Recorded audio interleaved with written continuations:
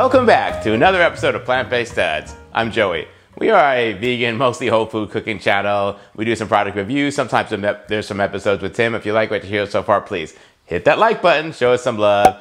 Please think about subscribing and becoming part of the Plant-Based Dads family. I want to give a big shout out to our patrons and PayPal supporters for helping support the show. If you're not familiar with that, we have accounts set up on PayPal and Patreon where you can do financial support. On Patreon, it's once a month, and on PayPal, it's a one-time charge. And that helps us get the plant-based message out to the public by these videos. If you've ever seen the videos, or if you're in the Facebook group and ever thought, how can I help? How can I be part of this? That's how you can help. You can become a patron, or you can become a PayPal supporter. There's a link to both of those companies in the description below the video. We could absolutely use your help. And one of the benefits is that PayPal and Patreon supporters get the videos usually Friday night or Saturday morning sent out to them before they go out to public on Monday, so you get them a day or two ahead of time, which is kind of nice. So today, April 25th, we are starting the April Mary's Mini Challenge. Most of this takes place on Instagram or in the Facebook group. Here's a picture of the Facebook group right above, and I'll put a link to the Facebook group in the description below this video. The Mary's Mini Challenge this month is gonna go for 7 days, Monday the 25th of April through May 1st on Sunday. And it's basically a very simplified version of the starch solution. You're picking one starch, sweet potatoes or regular potatoes, one of those, corn, peas, oats, rice, and you're mixing it with, you're doing a 50-50 plate, and you're mixing it with a non-starch, broccoli or Brussels sprouts or something like that. And you're doing that without any extra, sauces on it or, plant milk or any of that stuff. You're trying to just make simple starch and simple non-starch on a plate. And you do that 3 or 4 or 5 times a day whenever you're hungry. And the idea is that, you make food a lot simpler. And then because you're making it simpler, you're not eating as much of it because it's just simple starches and non-starches. And because you're not eating as much of it because it's boring, you're eating less calories. And when you eat less calories, you take in less calories, right? So if you're looking for weight loss and that's something you're interested, I do have a video right here that explains how to do the Mary's Mini with the recent changes. So click on that and it tells you all about it.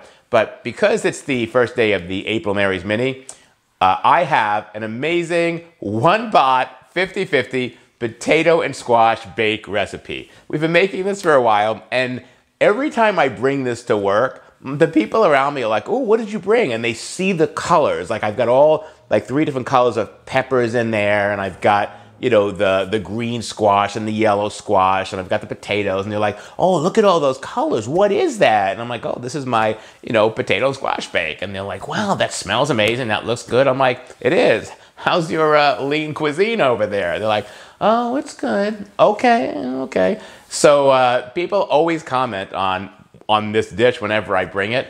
That always makes me feel good. Plus, I'm eating something that's all whole foods, right? All whole food plant-based, which, reminds me that, this is a great way to eat. So I absolutely love this dish. I love the way it comes together. It is truly a one-pot meal. When you see me make it in the video, I actually put all the ingredients in a bowl because there's breadcrumbs involved, and I put the cover on the bowl and shake up the bowl so I can get every little piece of vegetable coated, but there's no need for that. Just make it right when you cut your vegetables up, throw them right into the 13x9 baking pan, right?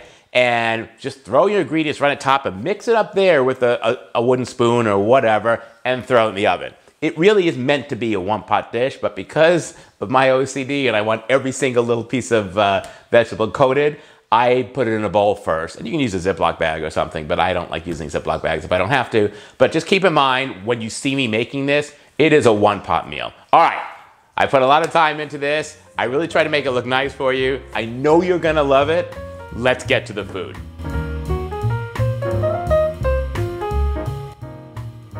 It's time to get to work.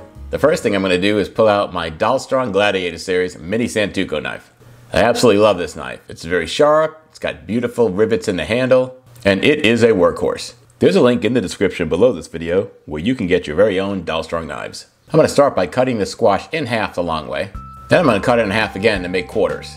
After that, I'm just going to cut these quarters into bite-sized pieces. I don't want to make them too small. I want to have some bite to them.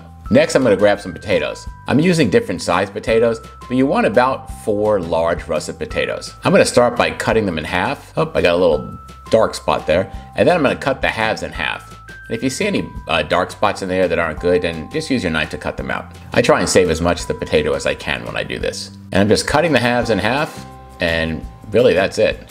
If the halves seem too big for bite size, then I will cut them one more time. And then I'm just going to keep on going until I've got all the potatoes cut. Now I've got a very large mixing bowl, and I do have a cover for this bowl. I'm going to dump my squash right in this bowl. Then I'm going to dump in my potatoes too. And while I was at it, I also cut up a yellow, an orange, and a red pepper. You only need 1 pepper for this recipe, but we had 3 of them we needed to use up, so we tossed them all in. Again, bite-sized pieces. Then I put in a whole large onion, again, bite-sized pieces.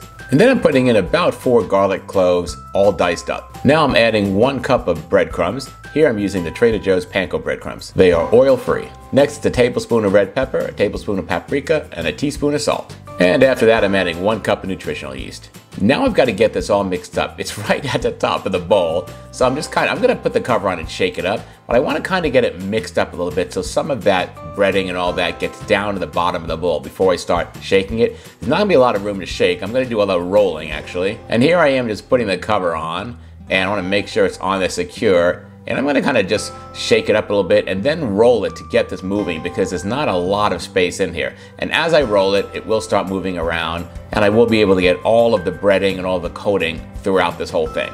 You can see here when I take the cover off, everything is nicely coated. You can do this in a Ziploc bag too, but I prefer not to use a Ziploc bag and just use the glass bowl with the plastic lid. Now I've got a 13 by 9 cast iron pan. I'm just gonna dump this in. You really could just make this all in one pot. You don't need the bowl, right? You can just take the cut vegetables, throw them in the pot, throw the toppings in and stir it up with a spoon. Like, that's kind of really how you need to make this.